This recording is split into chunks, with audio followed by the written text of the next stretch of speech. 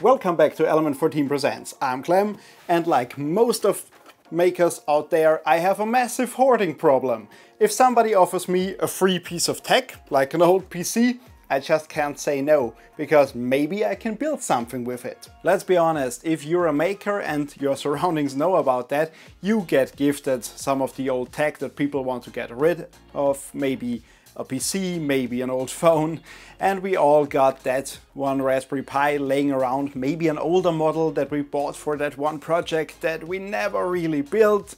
So let's put all that stuff to good use. These old business PCs are known for not having much power, just enough to do the job, and if they're older, yeah, they're not really up to any modern task.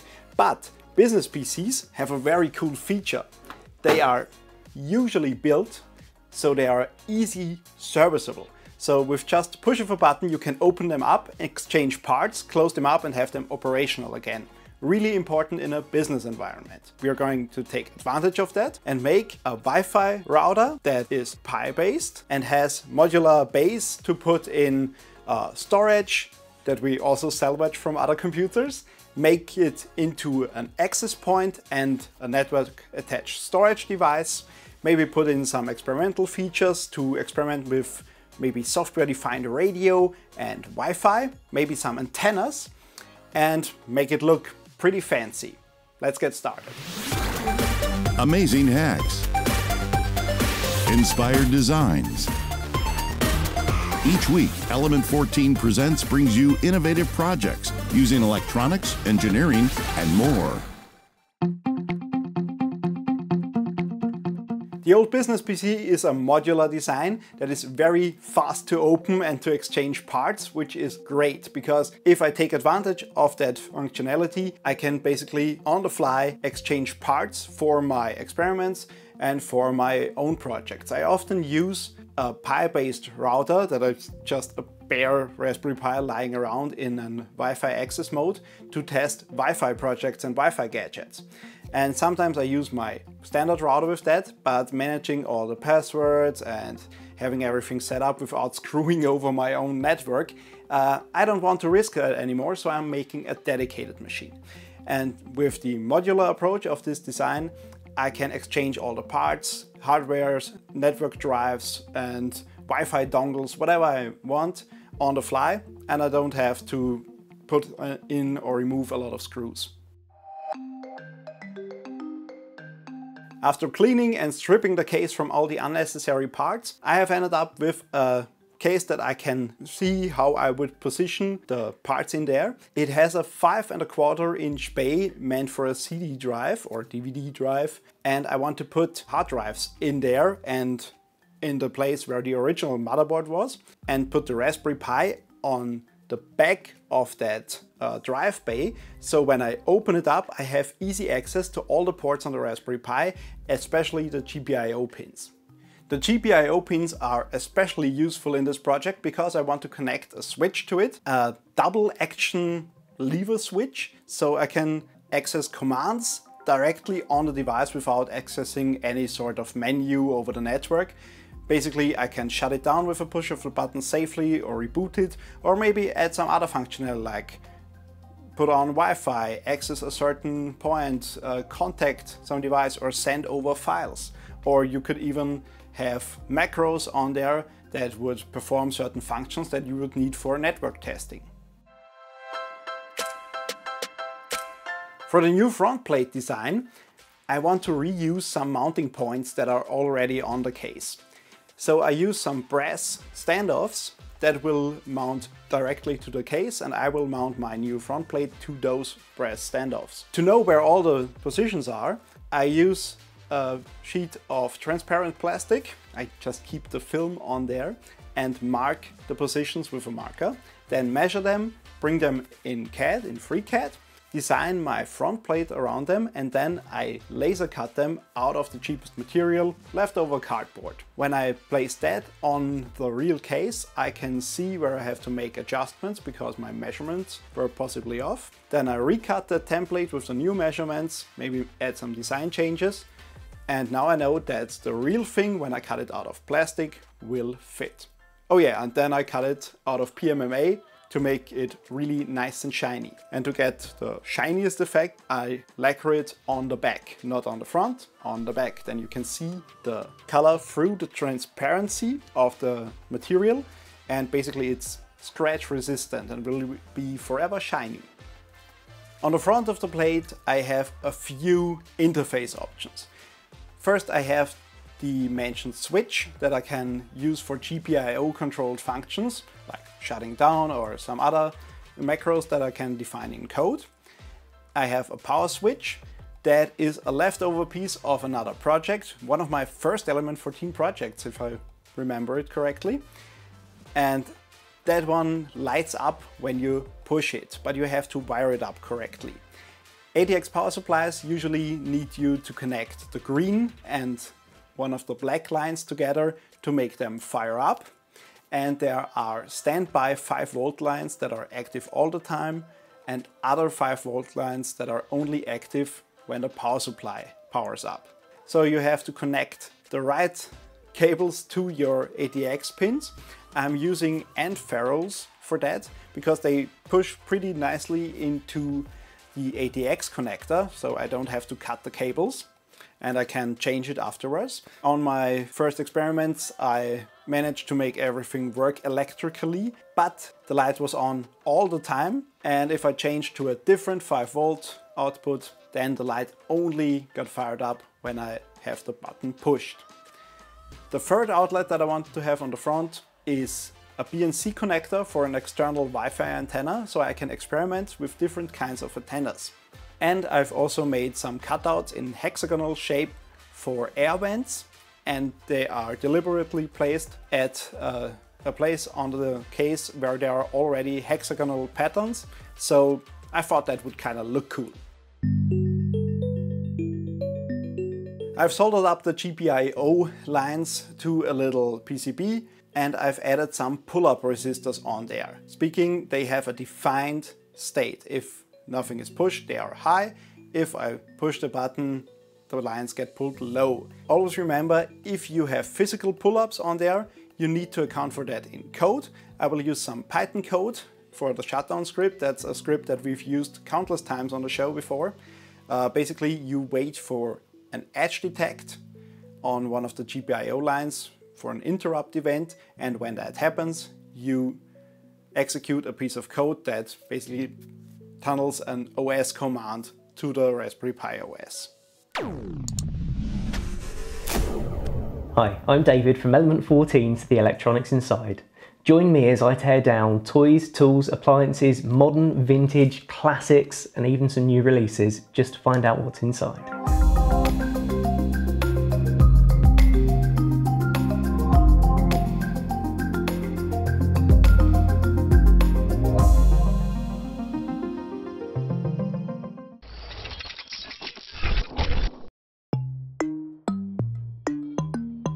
Oh, I've mentioned antennas. Yes, we're going to build homemade Wi-Fi antennas. So how do you make your own antenna?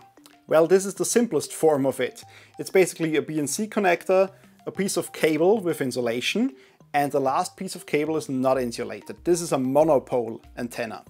What you basically are doing is this piece of antenna is not transmitting anything, only the rest is. And this piece of antenna has to be a specific length according to the wavelength you want to send it, or the frequency you're using. And in my case, for 2.4 GHz worth in Wi-Fi, I use 30 millimeters for that. Exact measurements you will find in the internet for the specific use cases. Just Google DIY monopole antenna and you will get all the measurements for different types of cables. But that is a monopole, simplest version, and that is pretty much what's used in most Wi-Fi routers. Second type of antenna, a bit more complicated. This is a dipole. We've got a BNC connector, some piece of cable. I have used the same cable that I used for my ceiling studio speakers. Maybe rewatch that episode to see the type of cable. And I've used some copper-clad PCB to form a dipole antenna. One of these strips is connected to the signal and the other one is connected to ground. And they both have a specific length. In this case it's 30.5 millimeters. And these together form a dipole antenna. This is a bit more directed than the monopole antenna we've seen before, but it has a bit better reception. This is for experimental purposes, so be aware that there are a lot of regulations surrounding RF equipment and what you're allowed to do and not do. So these are of course not tested and they are not legal to use in a general environment. These are only for lab testing purposes in an insulated area, so none of the frequencies escape this concrete bunker. It's pretty nice to have a neat looking box with a Raspberry Pi inside and a lot of hard drives that fit together nicely, and even some DIY antennas. But the main thing is we have to do something with that software-wise. So what we are going to do is install some pieces of software. You can decide for yourself how you want it to be. I use it for Wi-Fi experiments, especially when I build Wi-Fi gadgets and I need a dedicated router to test them.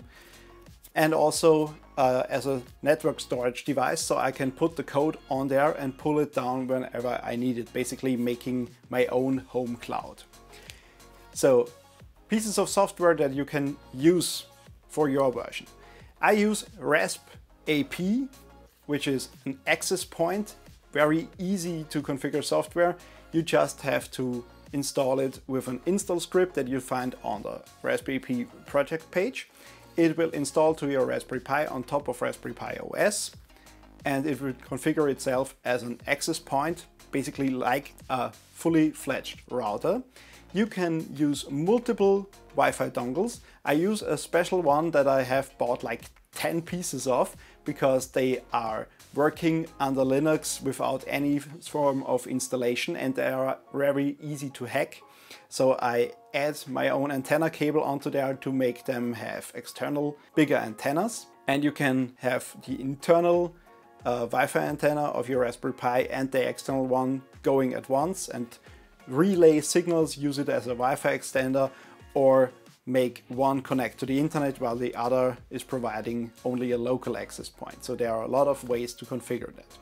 If you want to have NAS or network attached storage capabilities, you can use Open Media Vault, which is like a pre-made package, or you could use a Samba server, for example, that just exposes that drive to your local network and you can access it from any other machine that you want.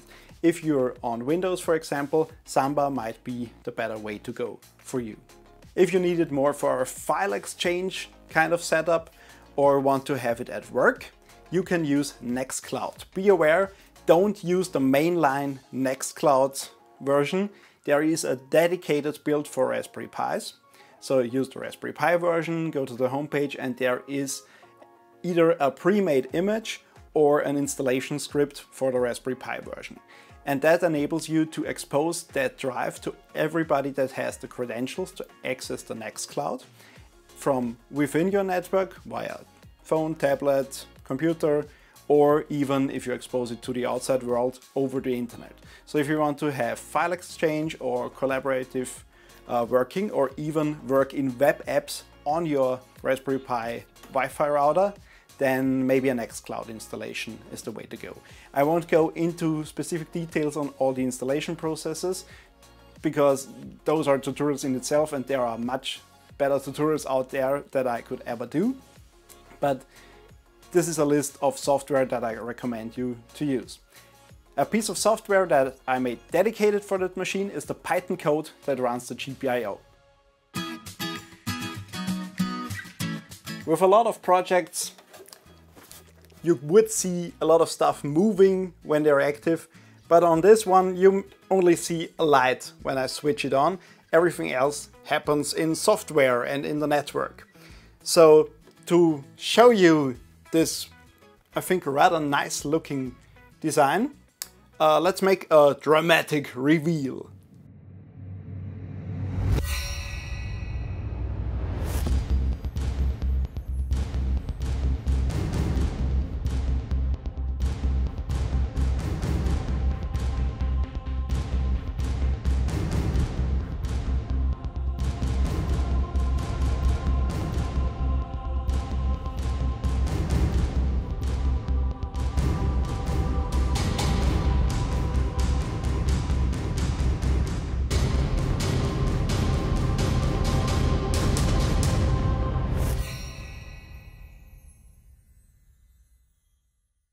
In this video we have upcycled some old computer trash and some leftover project parts into a quite useful device.